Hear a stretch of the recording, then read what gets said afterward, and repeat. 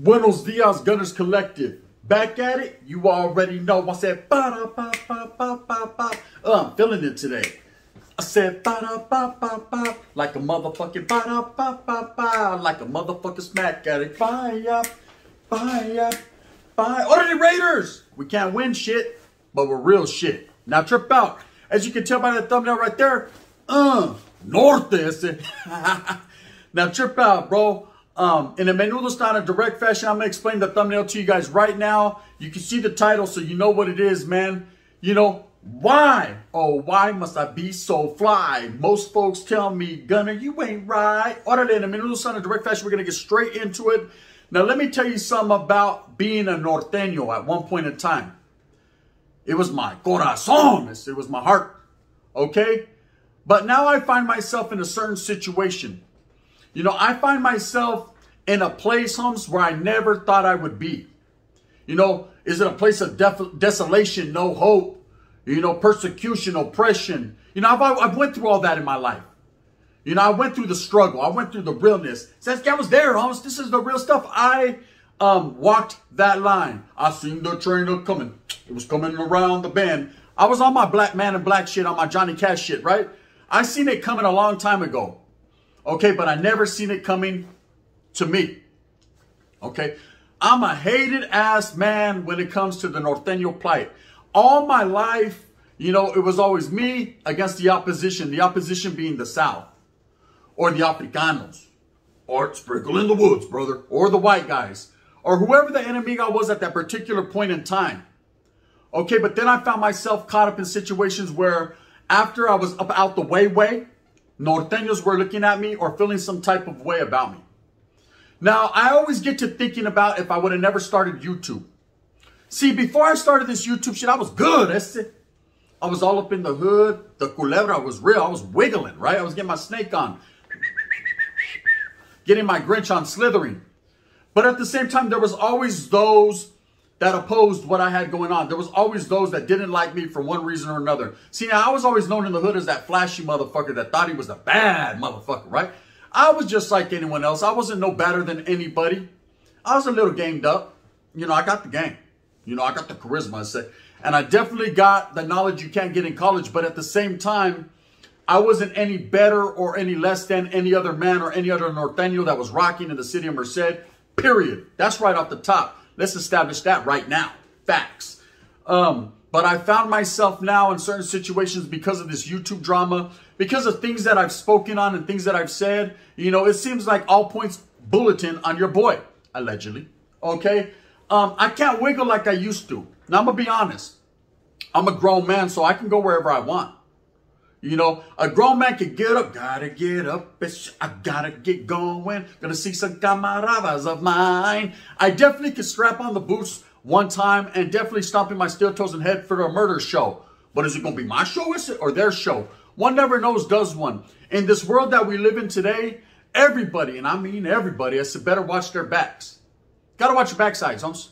You never know who's gonna try to pinch your butt. Right? It's just ugly nowadays. I don't even know what pronouns are nowadays. Okay? Back in my days, it was adjectives, verbs, nouns. Now it's pronouns. It's different. That's it. You know, everyone got their pincher on. Now, trip out. You know, the other day, I was in the Bay Area and I was wiggling through a town. And I'm not going to even bring up the town because that's too close for comfort, too close to home. You call the Ghostbusters and we ain't control. And anyways, I was getting my smooth groove on, cruising. And I seen a bunch of young Norteños. Okay, and I'm pulling up to a store, Holmes. I'm pulling up. I could have easily did the coward thing and backed on up for they checked my chin. But I decided that for no other reason, man, I was going to stand my ground. I was going to, hey, whether I was recognized or not for being Gunners Collective, it was fucking put up or shut up time. And I definitely was not going to shut up. Okay, at no point in time is this to disrespect those young Norteños. But it was time, Holmes. It was time to rock and roll, listen, right? So I jumped out the carro. Fuck it. Hit that alarm one time. And fuck, my alarm just has to be loud. They drew their attention. So a couple of them started looking at me, and I walked up in the 7-Eleven store to get my Powerball tickets. I said, damn, can I get, let me get 10 of those bad boys. Quick picks. I'm trying to win the fucking 1 point, whatever it was at that point. And these guys were looking at me. You know, one in particular was staring pretty hard. And I just told a story yesterday about the Southsiders jumping on me, and there was one that just had the eye of the tiger. He looked like Ivan Drago in Rocky IV. If he dies, he dies. That's the look he had. The look of nonchalant, the look of fucking, I don't care about my life. The look of, man, anybody can get it. I know that look. I once had that look. I don't have that look anymore. Now I'm just trying to look, I hope I get the fucking right numbers on this Powerball. That's what I look for now. You know, I'm all about fucking the expression of myself, being positive and just doing my own thing. Of course, I know I'm a hated man, especially when it comes to the Nortenos. And I'm going to say this, and I'm going to say this first and foremost. It hurts my heart for my own people. Yes, I consider these my own people still to this day to not like me. You know, not even know me, not even know what I was about, the work that I put in. I know it doesn't count anymore. I know what the guys are going to say. None of that matters. Okay, all right. Well, it does to me. But look. So anyways, I jump off the car, boom, I'm going to give me a Slurpee and fucking some tickets. And as I'm coming out, the vato was a gunner. I said, damn, they got me, right? They got me. I said, what's up, Holmes? He says, hey, that's you, huh? He says, hey, trip out, bro. Hey, you know the homies are tripping off you. Now, it was at that point in time, I already knew. You know, I'm not going to say what allegedly I had or what allegedly they had. Let's just say that there was a standoff in the OK Corral, so I'm reaching, you know, from my back pocket, like, what's up, what's good, bro? You know, I'm busted. I'm cold busted. Sit down here. I'm so disgusted with you. I don't know what to do. It was at this point I had to make a move. I had to make the next move because there comes a time in your life you're either going to be a fucking poop butt and a punk and just bow down like, nah, it ain't like that. Eh? I'll fuck. Nah, or you're going to just stand your ground like, fuck it. If I get shot, I get shot, Holmes. Allegedly. Right? So he was like, hey, what's up? You know, the homies are tripping off you. I said, yeah, I feel that. I said, but at the same time, bro, I ain't tripping off you guys. And he said, yeah, but it ain't like that, bro. You already know what it is. And I said, okay, well, they're going to jump all over your boy one time. I said, well, what is it, man? What is it? What is it that I say or that I do, Holmes, that you are tripping off of?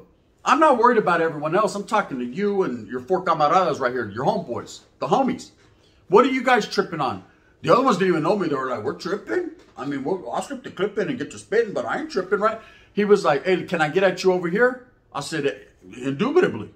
You know what I mean? Because I'm not trying to scratch my car because I'm thinking about power slamming a motherfucker through my windshield. So, of course, my shit already got too many scratches on it. Let's walk over here. So we walk right there. He lights up a frau. He's like, yeah, the homies are tripping, bro. You know, it's been put out there about you, man. You're not a righteous dude. You done fell off. You were never this, you were never that. Some of the things you say aren't real, Holmes. You were never moving in a northern fashion like that. And I said, let me explain something to you, young buck. I didn't say it in them exact words, but I was thinking it though, right? I said, let me explain something to you, bro. I'm an older man, okay? I know I could have easily left shit alone, Holmes, lived my life, welded some shit up and made a little feria. But I took it upon myself, Holmes, to voice my opinions, to be myself, to be my own man, and to do what I do. And if I have to feel the repercussions for that, well, I guess that's just the way it goes, right? I'm not here to disrespect any raza, north or south, period. That's not what I do, Holmes. But I am here to spread the gospel, Billy Graham style, for unity and for the righteousness of the people. So that way, hopefully, possibly, you as well as myself, your faction, their faction, everybody's faction, Holmes, can enjoy the fucking bolsita, see? That's it. You know, I know I don't need to be doing this. I know, you know, a lot of people don't respect me and are not listening to the words that are coming out of my fucking mouth. But at the same time, there are a lot of people that are. And those are the people that I do it for. I said, if it can help you, and help me, and it can help me to help you, and it can help you definitely to help me, well, I'm going to keep doing what I does. And it was in a whole bunch of different verbiage. But that's basically the roundabout, you know, conversation. He was just like, look, I'm not even tripping off you like that, bro. I'm just letting you know, you're around here. You're moving like that. You got to move smooth. If you're lacking, if the wrong homeboy sees you, he can get you. And then I started to reminisce back. You know, I started to reminisce back about when I first fell off. Yes, I'm going to say it. I said it. Fill it up with unleaded. When I first fell off, that's the words they like to say. So I'm going to use their verbiage, bro. When I first fell off. You know, I don't think I fell off. I think I fell into being a man, right? But I fell off, according to what, you know, the words are out there. And a lot of people in my town were tripping on me, but nobody tripped on me. You feel me? Now, it's 20 fucking years later, there's still a lot of people tripping on me, but nobody tripped on me. Okay? When you're a Norteno, okay, you carry yourself with dignity, pride, and the utmost respect. And the same thing goes for the South Homes and the Perro Chatos. There's a certain way to move. There's a certain time to put in work. If a vato's on site, if a vato, you just got to get at him, homes, because you got to get at him. Well, that's up to you as a man to do what you got to do that particular point in time. If you don't feel like doing it, homes, if you feel like it's not in your best interest, I say you ain't got to do nothing. Nobody dictates your program but the Norte or the Sur or the fucking Perro Chatos. That's what dictates your program. It's how much your heart bleeds that particular cause. You know, I know back in the days, I wouldn't have hesitated. And I'm not saying these guys, because they're going to see this because they watch me, homes, or at least one of them does, that dude. I'm not here to fucking misdirect him or poison him or say what he did was coward shit. What it was, I fucking appreciate you, man, for giving me the ghetto pass. And I appreciate you for giving yourself the ghetto pass because I wasn't going out like that, bro. Believe that. See, I'm from the old school, from that 90s era. I'm an 80s baby. We're different, humps. You know, we're the type of motherfuckers that drink the milk out the bowl like that after a motherfucking bomb-ass fucking bowl of Fruity Pebbles. That's it. You know, different times, different places. Now, I understand that this guy was basically giving me a heads up and letting me know exactly what it is. So I started to inquire into some active homeboys that I know. How hot am I, bro?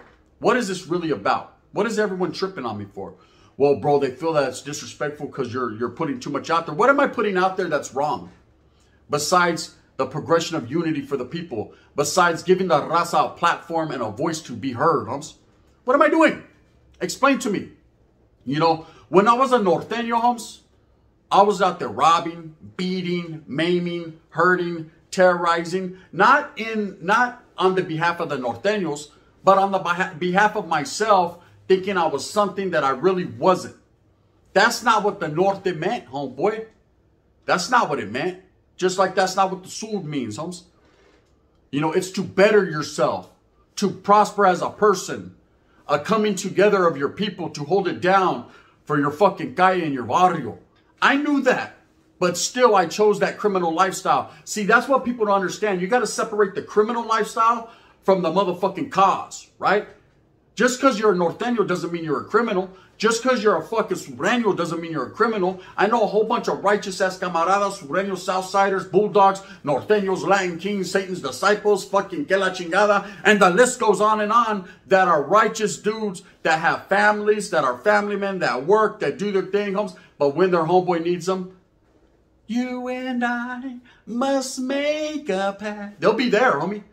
And not necessarily that Michael will do it the Mariah way because, you know, she didn't touch boys. But you know what I'm saying. Tabotito pinche Michael, right? I don't care what you say. That's okay. Where did you come from, babe? I know where I came from, Holmes. Merced. I don't know where you came from, Mister. Indiana. I'm going back to Indiana. Well, do it because you got priors. Now trip out. So I had a conversation with the guy, but I'm thinking all this is going through my head. Like, what did I do? What did I do? Now I know what I've done. You know, I've spoke, you know, on prison, on gangs, on gang violence. And a lot of people think, you know, because I'm talking and I'm saying my fucking stories and I'm putting my truths out there that, oh man, that's not the get down. That's not how we get down. And I was one of those motherfuckers advocating that back in the days. Oh, pobre. See, I'd have had my own head up my ass faster than a rabbit gets fucked. So I looked and a person posed a question to me the other day and trip out. It resonated. So I'm going to put it out there since we're talking about me when I was a Norteño. What would my young self do to my older self? Yeah, hold. I'm going to tell you what I would have done. I'd have done knocked my whole noodles out of my motherfucking head. Right? Because I was that aggressive. I was that much blinded by my own misdeeds, my own misgivings, my own hatred for anything that wasn't like me or agreed with me. That's what it's all about, homes. If you didn't agree with me, didn't matter where you're from. You could have been a homeboy, red on red. If you didn't agree with what I had going on at the particular point in time, I will fucking scramble your eggs. That's it.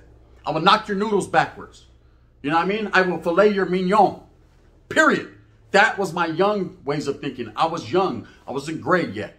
You know what I mean? My people was still like at a 7 or 8. You know, now it's different. You know, your balls drop. You know what I mean? I have problems. Now, those are my issues, though. Pensa. My torta ain't tripping. Now, look. Nowadays, what my older self would have said to my younger self is, slow down, ese. Slow down, baboso. Before you end up doing life over something that really doesn't mean as much to you as you think it does because you don't understand. So my message is to the young Norteños, the Southsiders, everyone, gang members. I'm talking to you, ese. Sprinkle in the woods, brother. And all the Africano brothers that hold it down for their hood righteously. The world we live in is dangerous. It's different. They're stretching you out. They're maxing you out. They're giving you all day, homes. You know, you're doing things for a cause or a gang that you don't know much about. You're not as educated as you think you are. The education never stops. It's just like a doctor. Oh, shit, I know how to work on this, but I don't know how to work on that, right?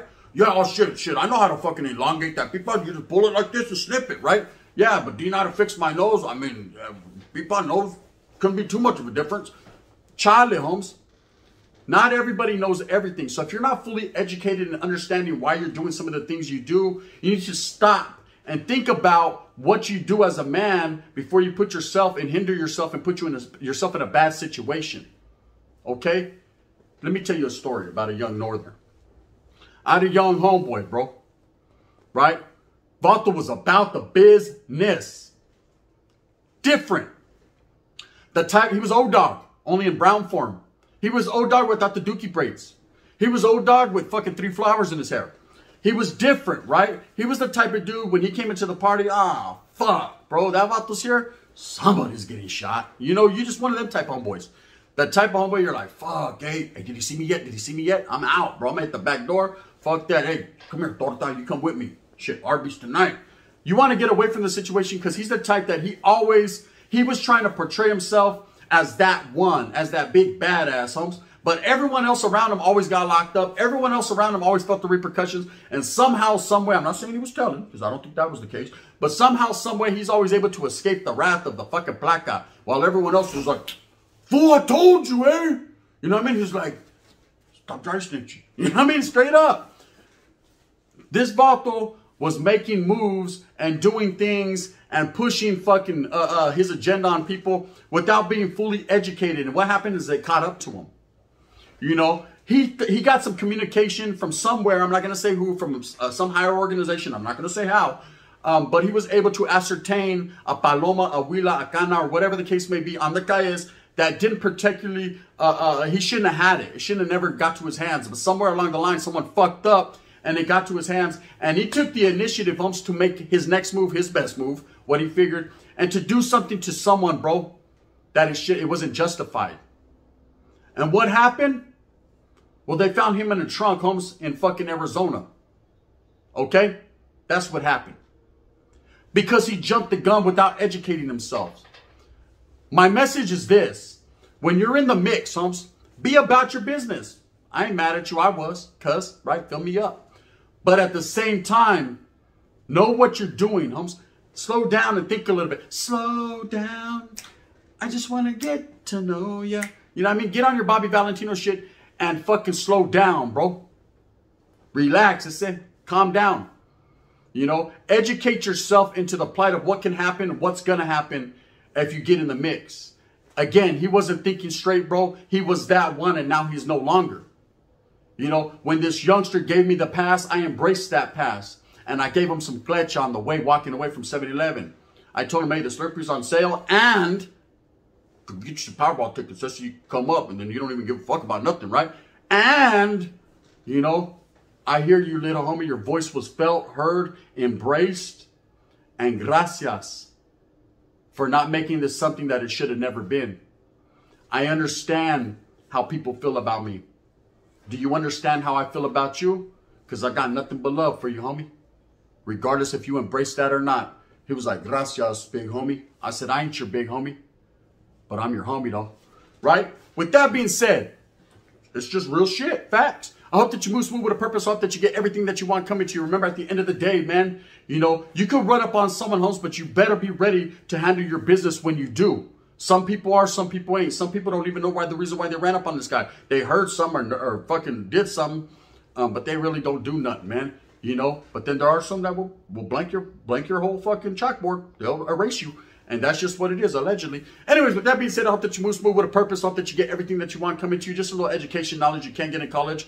To the young ones, man, that are out there doing their thing, my respects and respects as always. And we're going to continue as such. Anyways, I ain't going nowhere, Holmes. I'm going to rock this Unity shit to the motherfucking wheels fall off, to the fucking Vogues are flattened, to the fucking Dayton's bend. Orale, I got Zeniths anyways. They look better on the carro. Bang, bang. Scratches y todo oh my. Oh, well, right? Thumbs up one time if you're feeling your boy. If not, you can hit me with that thumbs down. Heavy's going to be the head that wears this motherfucking pinchy smooth ass crown. We're going to do what we does, cuz. And in that fashion, respects the gun. Bang, bang.